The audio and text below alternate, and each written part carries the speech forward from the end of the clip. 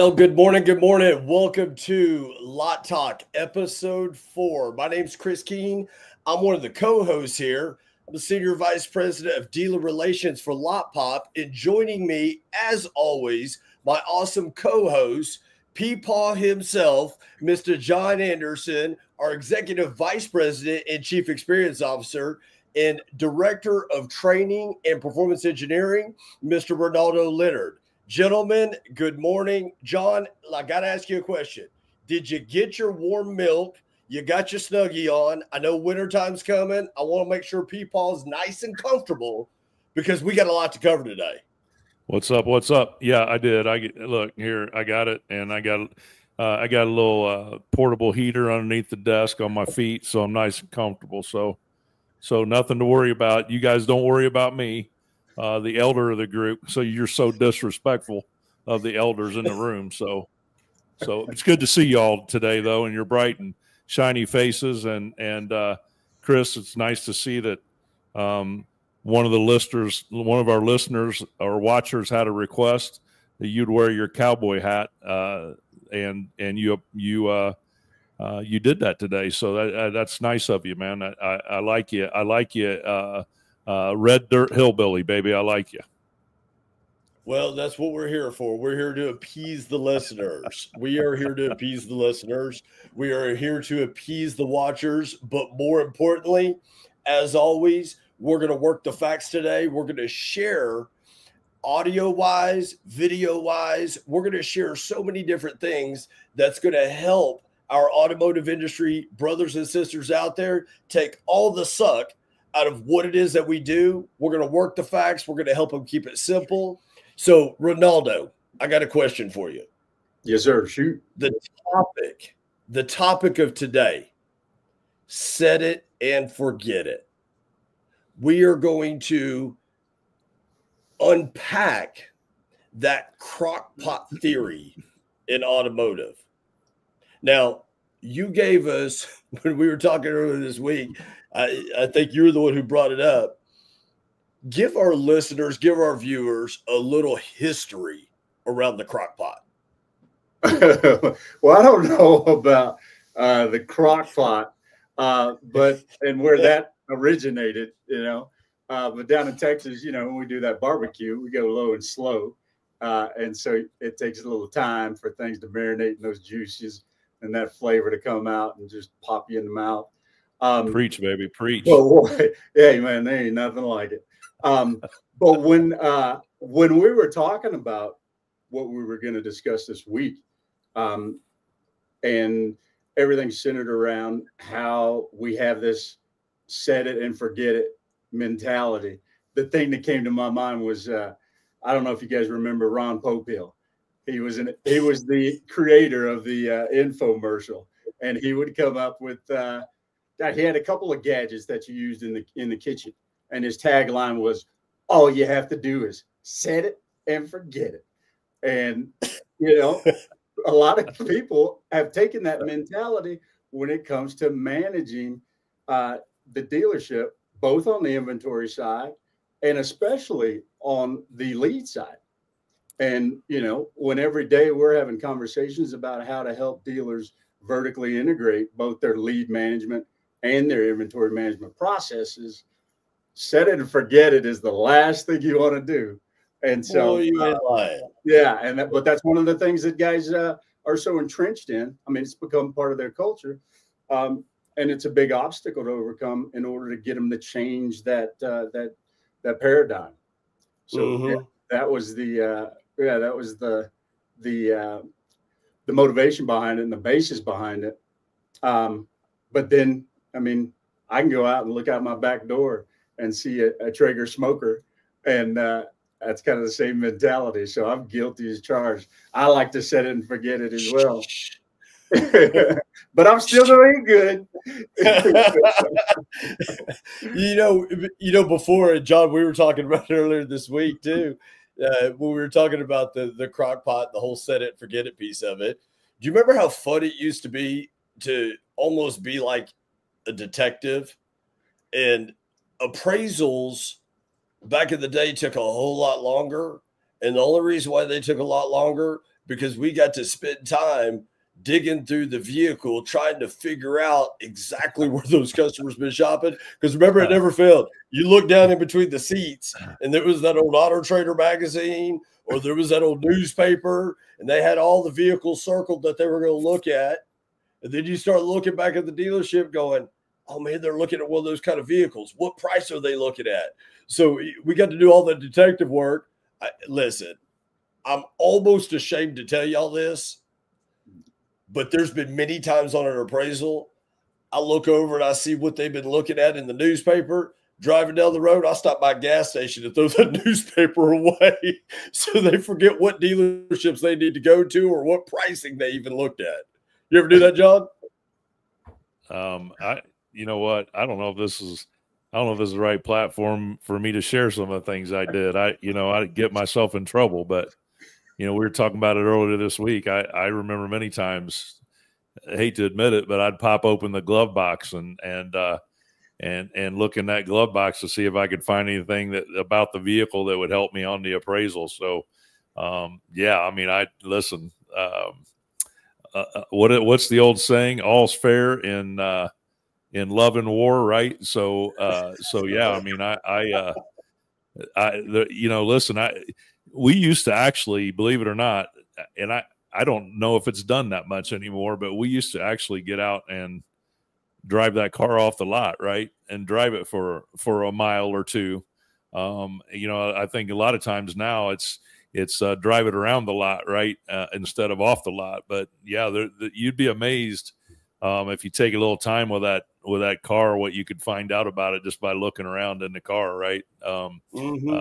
That car will tell you, like you said last week. You cut me open, Chris, and you see the rings on me and the age, right? The same thing on that car. That car will tell you an amazing story if you let it, right? So, absolutely. Yeah. Oh my gosh. I would tell you that was a lot of fun though. And, on that same topic of, the title of today's episode, wonderful episode 4 here, we sit there, we talk about set it, forget it. And John, you bring up a great point. I mean, we would sit there and in today's time, you'd ask the salesperson, hey, is the air blow codes, the radio work, you roll the windows down, hear any funny ticks in it? And managers, they don't take the Velcro off their ass and get out there and go shake the car down for more reasons than just making sure it's mechanically sound, making sure everything's working, checking paint lines on it, doing all the things that we would historically do to make sure the vehicle's right. But then more importantly, like you just said, you just sit inside that car and you just look around, it'll speak to you and it'll start telling you some things if you would just get out and go drive it. But also I would sit there and say, and some of you guys might have did this. I would love to hear if salespeople are doing this today. So if you are, and you're watching this on YouTube, comment below, because I'd like to hear if you're doing it. But one of the things that we implemented, back in the day, John and Ronaldo, was we actually had the salesperson ask the customer to take them on a test drive in the vehicle that they were trading. That spoke so many volumes. John, did y'all ever do that? I mean, it was, it's interesting. Yeah, it's interesting you brought that up, Chris, because that was something I was gonna mention when you were done, is that very thing, right? I'm curious to know how many people nowadays, salespeople, right, either do that, encourage the customer to go on a test drive with them, or if nothing else, walk them out and walk around that car with them, and sit inside that car as they're doing that appraisal, right? It's amazing. You don't really have to. I used to tell my salespeople all the time, you don't really have to say anything to a customer, right? If that car has, let's say a car has a scratch on a fender, right? As you're walking around that car, all you have to do is put your finger or your hand by that scratch and just kind of rub on it. And typically that customer there's a story behind that, right? So that customer will offer that story up, right? Oh yeah, I had my son's bike hanging in the garage, and I knocked it off the wall, and it hit the fender and put a scratch on it, right? So you just basically, by you just walking around and acknowledging what you're seeing on that car or what you see on the inside, and you have that customer with you, that customer will offer up the story behind that, and then you can note all that down, right, for the final appraisal. So, that's I think, and I hope people do comment. I'd be curious to hear myself, because I think that's kind of a lost art these days, as a part of that set it and forget it, right? We just take the information from the customer and then hand it into the appraiser, and the appraiser goes out and appraises a car. I'm curious to see how much interaction there is these days. The old silent walk around, man. I used to love that. Yep. Because exactly, as you said, like you mentioned, you just walk around and touch. You don't have to say a word. Nope. You don't have to touch the scratch. You could be in the vicinity and touch it. And then here comes a 15-minute story about that whiskey den.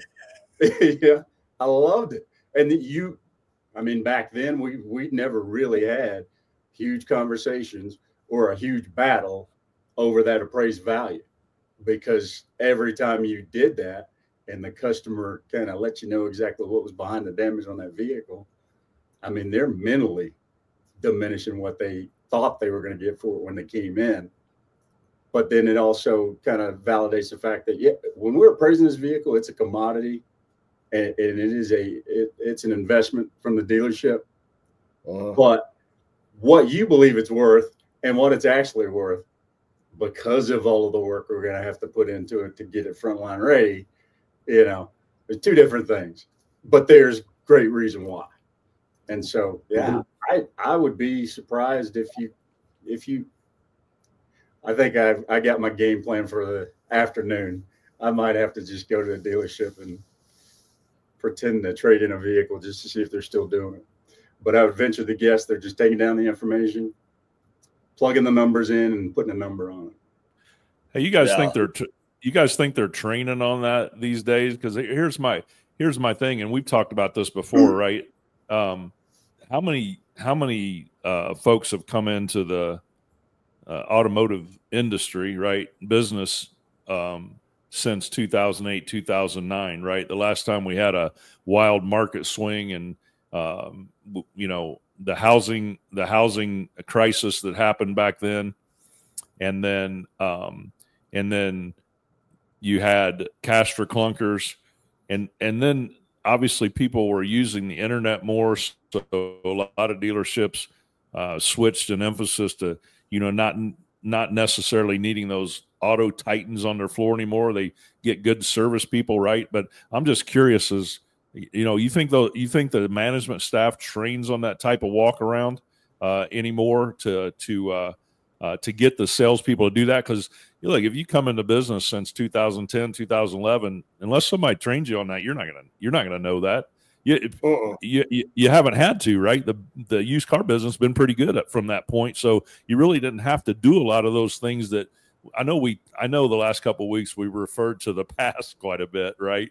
But honestly, a lot of that art that made us successful, it has been lost in the translation forward now, where we're bringing a lot of younger folks are entering into our industry, and I just don't think it's getting trained that much anymore.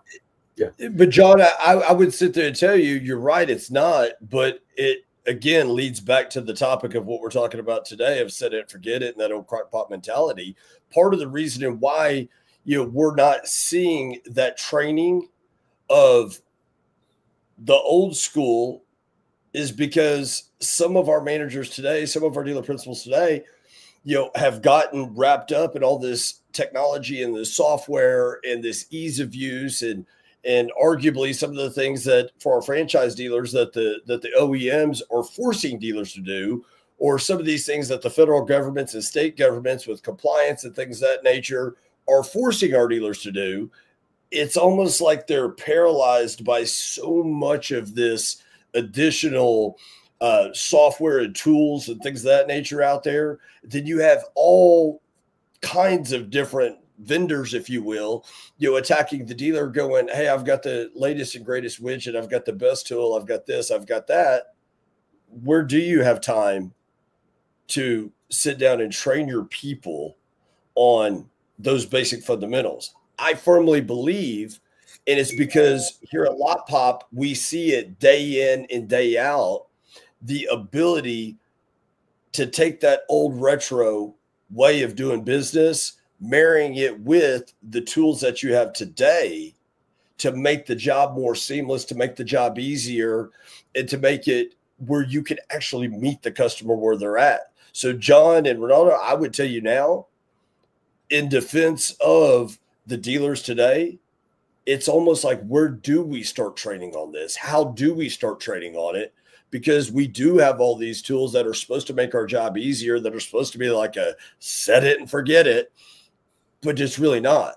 Because as we talked about in episode 1, where so many consumers are using digital pieces online, they're using all the things available to them, but they still want to come into the dealership and have that human interaction. I think that if we were to give any advice on today's call, it would be gather up some of the old timers like John, look at the things that worked extremely well in the past. How does that marry with the tools that we are provided today?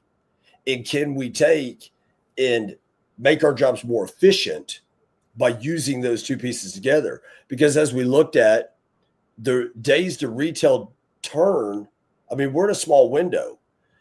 The days to retail turn is down by 9 days, and the shopper index is increasing. So we have a small window of time to get it right. I don't know. That's kind of my opinion on it. Ronaldo, what's yours? Well, and I was just thinking that the things that we have began to focus on or started to focus on with sales consultants has been, let's go get all the information on that trade, enter it in the CRM, get your 10 photos inside so that we can appraise it. And that's replaced what we were speaking about earlier, doing the silent walk around, taking the customer on a test drive of the appraisal before you turn it over to the manager. Those things can be easily integrated because you're spending time on that process already. And it's not going to extend that process, too much further. The return on that investment in time far exceeds exactly why we're not doing it. But I think you hit the nail on the head. So many other things, so many other plates spinning for managers who, and I don't know about you guys, but when I was brought up in the business, those were the guys that I learned from and took the time to walk me step by step through the process and would hold me accountable. If my sales manager saw me out visiting with a customer, he knows I'm walking around the vehicle and he knows I'm supposed to be doing the silent walk around. But if he saw me talking to the customer, it was a half deal split right out the gate.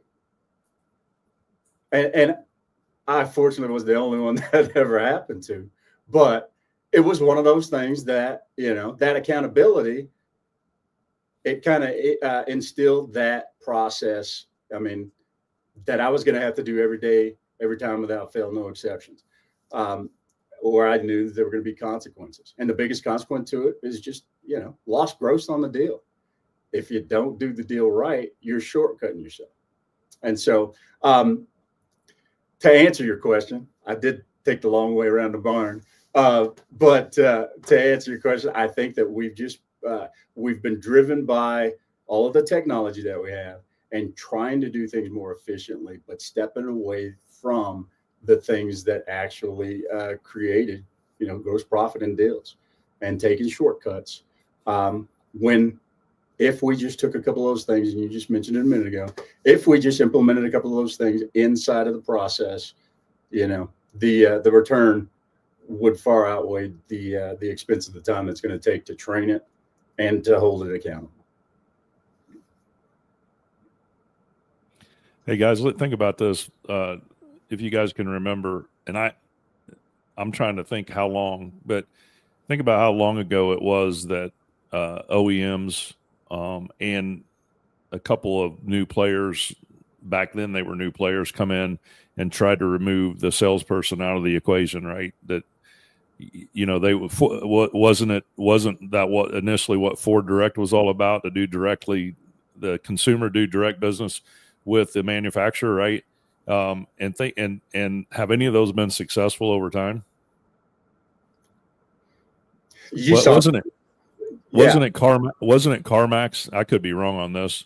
Wasn't it CarMax that originally come out with this kiosk where you go in and or am I thinking of somebody different, right? Where you went in and did business with a kiosk, right? Mm-hmm. And then they would just basically, you put in what you wanted to drive, and they would and are do they have salespeople now? You know, listen, I think the common thread through all this is people want to do business with people. You're never going to be able to replace.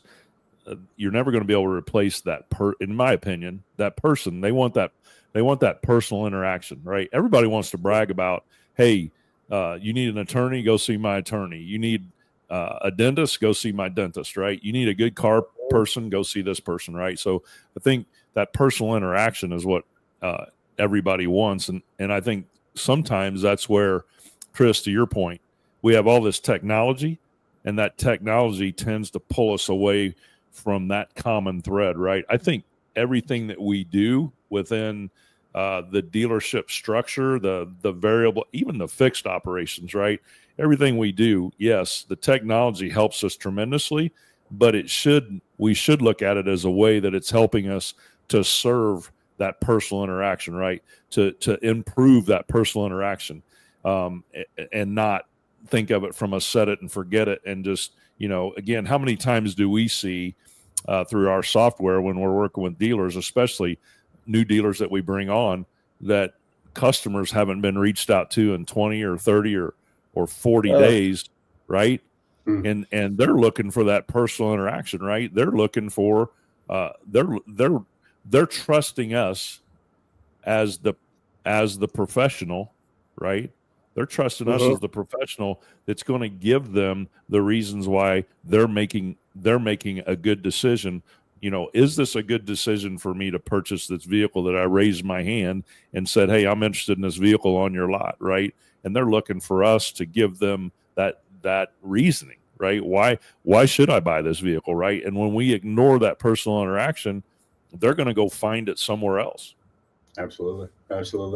But and you know, in the industry's defense, when you call repeatedly to reach out to a prospect and they'd rather receive a text, it's confusing, you know.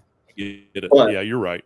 When you're going through that whole process, we always preach that you have to meet the customer where they're at, but you also have to encourage them to meet you where you can kind of figure out exactly, all right, they're telling me that they want a text, but what everybody really wants is to have a nice conversation that's value added with the information, or with the details and information that customers are doing on their own. But they want to hear from a trusted advisor who's going to validate what they've come up with, and maybe even disprove some fallacies they may be out there. Because let's just face it, not everybody is as meticulous with their vehicle descriptions and all of the other data surrounding competitive vehicles and all that good stuff. But I think that we have to just take a little bit more time. You know, you got to slow down to speed up in order to dial in specifically how we can get skills to salespeople who are the face of the dealership in every one of those interactions, but how we can train them to be those, you know, detectives that we need, so that they can understand what the customers tell them, or the prospect is telling them, how and what they want to buy and when they want the process to move forward. So It's great. Hey, Ronaldo, you think based on what you said about, sticking up for the industry, and I don't disagree with you, right? A lot of customers don't want to have initial conversations, right? They want texts and stuff like that. But let me ask you a question. Do you think that we could further that along if in the initial stages as a salesperson, in the initial stages, we gave them we gave them tremendous value, right? Mm-hmm. In other words, instead of just responding and saying, "Hey, I want to hear back from you," we talked about it last week, right? Chris, you alluded to that experience I had, right? Where we start sending them things that are going to pull them in, right? Because we're giving them value up front, right? Do you feel like if we did that initially, they would be more apt to be open to having a conversation with us, right? Because we're giving them stuff that they need to consider, and I think that leads to them wanting to have a conversation with us as opposed to just having a basic conversation and no, I don't want to talk to you. I just want you to text me. Yeah, I mean, it all pretty much just gets down to high quality conversation or high quality questions. When you reply to an initial notification that this customer wants additional information, just following up. I'd be glad to give you that information. When would you like for me to have that available for you? And how would you like for me to communicate it to you? Would you like for me to email you? Or is text better? I understand that you're working through the day, but would you have 15 or 20 minutes that we could just get, and have a short conversation so that we can set the stage moving forward? Because I don't want to disappoint your expectations, but why don't we just take a couple minutes real quick and set those expectations so that I know exactly what I'm going to have to do to exceed those. And, it's just, it's a thought process that every interaction that we have with that prospect, our number one goal is to find out what the expectations are, set the expectations moving forward with what's possible and what's not possible, and then follow through with it. Yeah, I think it's even more simply put, Ronaldo. I mean, you're driving right on it, and John, you're talking about it, meeting the customer where they're at. Customer sends a lead in, customer's a phone pop, whatever the case may be, and they're asking, does it have a panoramic sunroof? As a matter of fact, it has a panoramic sunroof. Here's a picture of it. Here's a quick video of it. And even simplified even more, going, what's next? Meaning, I've answered your question. You're obviously using the interweb to find a lot of information about it. You found my vehicle. I'm answering your questions about it. So, Mr. Customer, you tell us what's next. And I think we are still a little bit stuck in the fact that we are forgetting that the consumer has more tools now than they've ever had to be able to interact with you, to be able to research and find the information out. But if we could just get as simple as, yes, it does, it doesn't, here it is, here it isn't, answer their questions. And instead of saying, yes, it does have a sunroof, what time this afternoon can you be here? Yes, it does have a sunroof. What's next? What's next in your process, Mr. Customer, Miss Customer? What's next in your process? Where else can I serve you to help you make an educated buying decision? And I think those are some of the things that we're missing. And I'm going to give a shameless plug here with our company here at Lotpop and with Ronaldo Leonard and our training team. We have segments for all of our listeners out there that are our existing clients. We have segments in our training to help with those soft skill selling points in ways to help improve, whether it's you as a salesperson that's listening to this or watching this. We have an opportunity for you to go to lotpop.com, go to our training. You'll see a sales BDC. It is not limited to just training on our platform. We want to give you more resources and tools, help you sharpen your knife so you can learn how to meet these customers where they're at. So, guys, I talked about it just a minute ago, and Ronaldo and John, I've pulled it up on the screen here. We've seen the days to retail turn decrease by 9 days, shopper index increasing.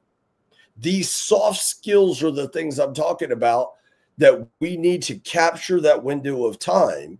And John, you talked about this slide here extremely well with some of our dealer clients. Please share that. Share some more of that knowledge that you got from the Peepaw days and up until 2024. Share some of that with us. Well, again, I think it's extremely important for as a dealer to understand, what's happening behind the scenes, and I think that's where that trending helps you, right? We always talk about, right, data helps us to make good decisions that assist us, right? It's not everything, right? Listen, part of the understanding when you're managing a store is your experience, right? We do this all the time. We'll be on a call with one of our dealer partners, and we'll bring something up, and then they'll say, "Yeah, but," right? "Yeah, but these turn better at our store," right? And what do we typically say? That's how our partnership or our relationship works, like a hand in glove, right? Is that we're giving them a 20,000 or a macro view, and we do dig in deeper, but they also know what's happening on their lot. And I think, when you look at the trending here, and you look at wholesale percentage sold, shopper index, right, and the directional, right, of what's happening. Look at that wholesale sold, right, index, right, and look, that's important right now because, guys, how long have our dealer partners been asking us to help them with sourcing inventory, right? Because inventory is staying, auctions are expensive. And we had a major hurricane that went up the East Coast and took out a ton of vehicles, right? So when you look at that blue trend line, you're thinking, why isn't that thing dipping down? Well, there's a reason, right? And when you look at shopper index, right? And I think we've talked about this all week. Right after the election, you started to see, and I think we anticipated that, you started to see shoppers come into the market. We're seeing it through our dealers, right? We're seeing leads going up. We're seeing shoppers coming into the market. But is that necessarily turning into sales? And you can see that initially it did, that green trend line, 2-week sold percentage, you saw that trend up, but now it's dipping down again. And I think that's, this is where this helps us at, is to get an indication of what's happening out there. And then I transfer that to what's happening in my store, right? I can absorb all the market information I want to absorb, but does that necessarily mirror what's going on in my store? I jokingly say this.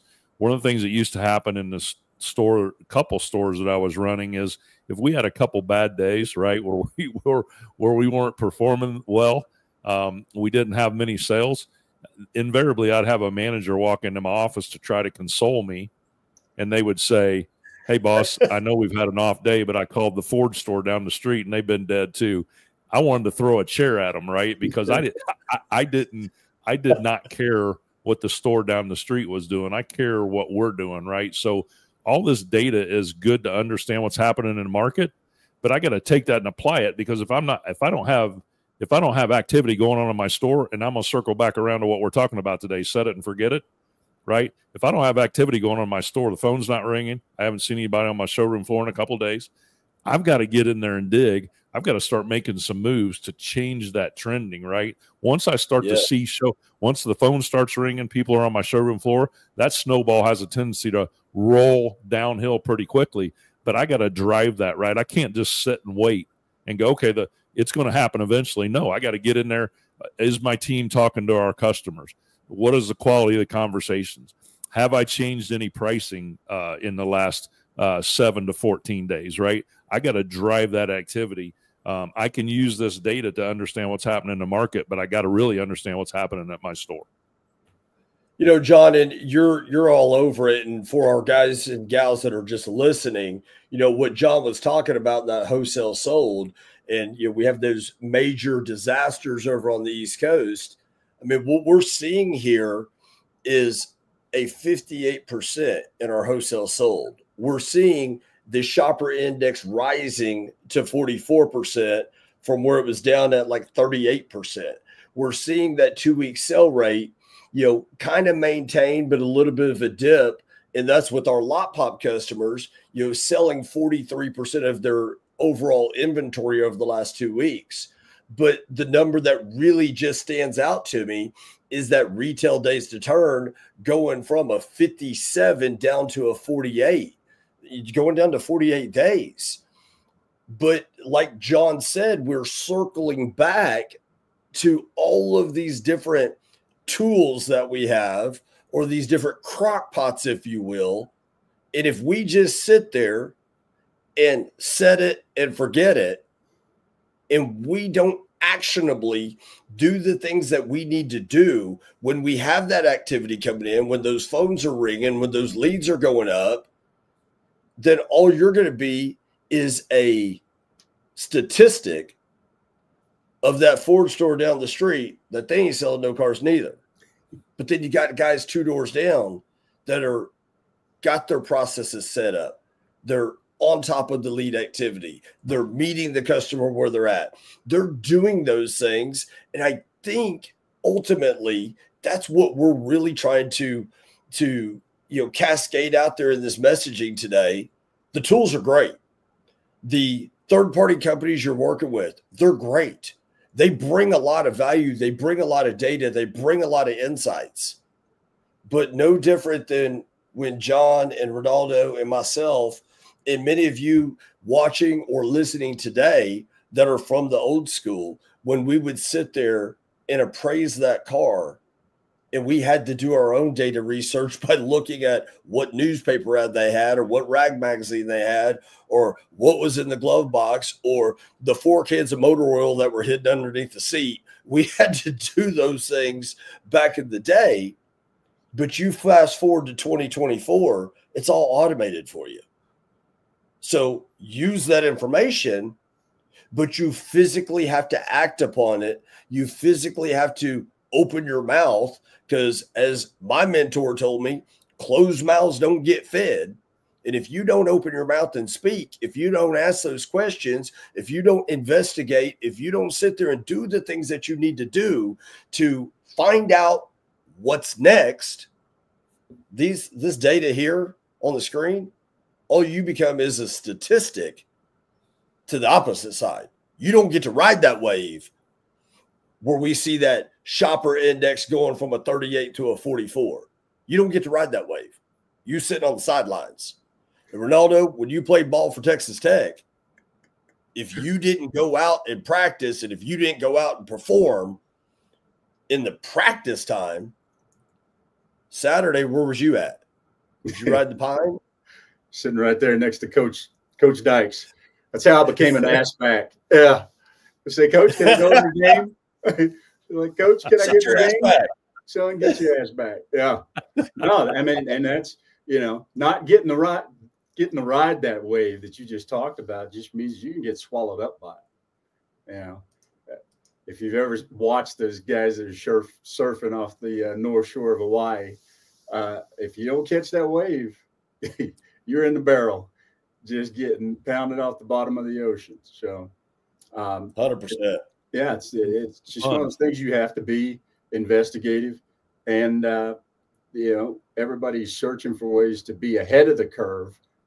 It's like Bobby Knight. Bobby Knight used to say that everybody wants to win, but not everybody wants to do what it takes to win. And it is a little hard work. A little hard work involved with taking all the technology, reading the tea leaves, so to speak, but looking at all the data points, connecting the dots for your situation, your market, your people there in the store, and then taking all this actionable intelligence and putting a plan in place and making sure that it's executed on. And it's just, no, you're spot on. Go ahead, John. No, you're good. Just to what Ronaldo was saying, the execution, Yeah. right? Listen, with all the technology we have today, how easy is it to get distracted or go down rabbit holes, right? Mm-hmm. We look at a piece of information, then we jump to another piece of information, and we jump to another piece of information, right? And before we know it, that first piece of information that we thought, man, I need to act on that. Now we've gone down so many rabbit holes, we forget to take action on that piece of information. And I think that's the important thing, right? Is understanding, and then understanding what we're seeing and where we need to take action in our store, to use Chris, what he says all the time, which I love, right? In our store with our people in our market, right? We have a tendency to be people that compare so much, right? And I get it with all social media and everything that we do nowadays, all the content that we gobble up throughout the days, it's hard not to compare, right? But really, when it comes down to it, it's what's happening at our store with our people in the market that we're trying to drive, and how can all these platforms, which are all valuable, inventory management tools, CRMs, everything that we use within the store, they're all valuable, right? Mm-hmm. But how can we apply it to what's happening and not get paralysis by overanalysis, and thereby not act on this stuff, right? And that's where the problem comes in. That's where we have a tendency to set it and forget it, and we don't go back and look at things, right? When you're looking at your inventory management tool and you see, and I'll use vAuto because that's all I ever use, so I'm familiar with vAuto, is, vAuto shows you right there in the trending, if we show it in our software, but you can see a trend line if the market's dropping on that vehicle, right? And if I was priced 3 days ago at 98%, and now today, as a result of the market dropping, I'm at 101, I can't leave that alone. I have to acknowledge that, and I have to make a move, right? If I was willing to be at 98% 3 days ago, would I not be willing to be there today, especially if the market dropped on that vehicle? So I think that's the thing, is we can't allow all this stuff to cause that paralysis, and then not make moves or go back and check on things consistently so that we can stay proactive and ahead. Because I promise you this, one of your competitors is doing that. I can promise you that. Absolutely. Yeah, 1,000,000%. And John, that's perfect segue here into wrapping up here today. But we get a ton of questions each and every single week, whether it's with Lotpop Inc., whether it's from this podcast. We get a ton of questions each and every week going, okay, great. You guys at Lotpop, y'all have helped us drive more activity. Great. We've got these leads coming in, but my gosh, what's our next step? I mean, should we use AI? Should we do this? Should we change our process in our CRM? What should we do next? Because we want to capture that wave. We want to have ourselves prepared for that wave coming in. We want to have our processes in place with this follow-up, through these winter times coming, when we all historically see the market soften up a little bit for us and retail sales come down just a smidgen.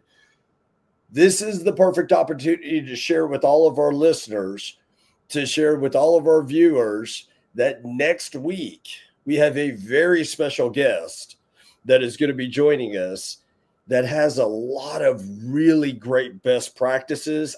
I can't wait to have that person. I'm not going to say if it's a him or a her, because I don't want to give it away, because a lot of people in the industry know this person, and this person is a beast when it comes to follow-up. I cannot wait for next week's episode when we have this person on, because they're going to help share a lot of insights and a lot of best practices to answer a lot of the questions that we've talked about over this last 4 weeks. We're going to put a nice bow on it, and that person's going to help us unpack a little bit more. But also, we are right around the corner from NADA. I mean, just in a few short months, we're going to be at NADA. excuse me, guys.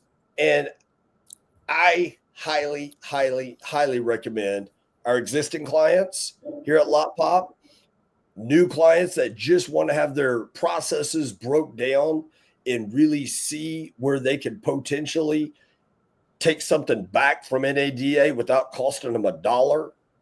Come over to booth 1219 when we get down to New Orleans, and we will gladly sit down with you at no charge and look at your processes and help you take something back besides a pair of socks and a squishy football. We'll give you some stuff to take back to your store to make impact on your business. That being said, Ronaldo Leonard, our Director of Training and Performance Engineering, on behalf of John Anderson, our Chief Experience Officer, our Executive Vice President, our PPAW, and myself, Chris Keene, Senior Vice President of Dealer Relations, we thank you guys for tuning in again, for listening again. We ask that you share this. We know there's some great content here. It may only be one piece of great content, but we ask that you share the podcast. We ask that you share the videos, and we ask that you send more questions in on the YouTube channel. Comment below anything that you want to comment on. We're happy to answer it. Just like our buddy Bobby Brister asked where my hat was. Old Bobby down there is Jackson, Mississippi. Here it is for you, brother. You guys want to see a different color hat next week? Let me know. I'll throw a different color on.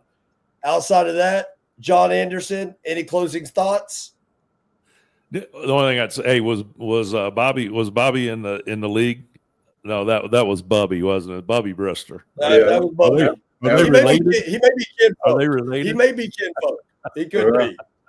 Oh man. Hey, no. The only thing I want to add is, listen. Hopefully, if you're watching and you're listening, you're finding value in this, because I will say this: the number one core value at Lotpop is dealers first, and the reason why Chris and Ronaldo and myself are doing this, and our great producer Brett Brandstetter behind the scenes there. The reason why we're doing this is really to try to give some insight on things that we see. We're working with over 300 dealers on a weekly basis and seeing a lot of trending, and we're really just trying to give some insight to help you guys that are in store and are taking action every day to try to help you to gain some further insight to help you get better. And hopefully that's what's coming across is listen, this industry, I think those other two guys on the screen shaking their head yes right now, I think they would agree this industry's been fantastic to all of us, and this is truly a way for us to give back, and that's what this thing was started for. So yeah, we just hopefully you find value in this thing. For sure. Absolutely. Yeah. Love it. The only thing I got to say heading out is, hey, just don't be complacent with the processes you have in place. Look at everything and look behind, pick up the big rocks to see what kind of squiggly things are crawling, underneath, because there's always opportunities to improve. It just comes first from diagnosing exactly what's going on, accepting there's a problem, looking for a solution, and then executing on what you've put in place. So thank you, fellas. Yeah, always enjoyed talking with you two gentlemen. And people, don't feel bad. I got a heater under my desk too. So I'm stuck. That's good. Maybe I'm on the line and I'm about to fall over to PPAW status. Yeah. There you go. Well, hey, gentlemen, thank you again. Another great episode here. Love it. I love having these conversations. Automotive community, thank you for listening again. Thank you for viewing. Share it, like it, comment on it, and we will see you next week with our special guest speaker. Thank you, guys.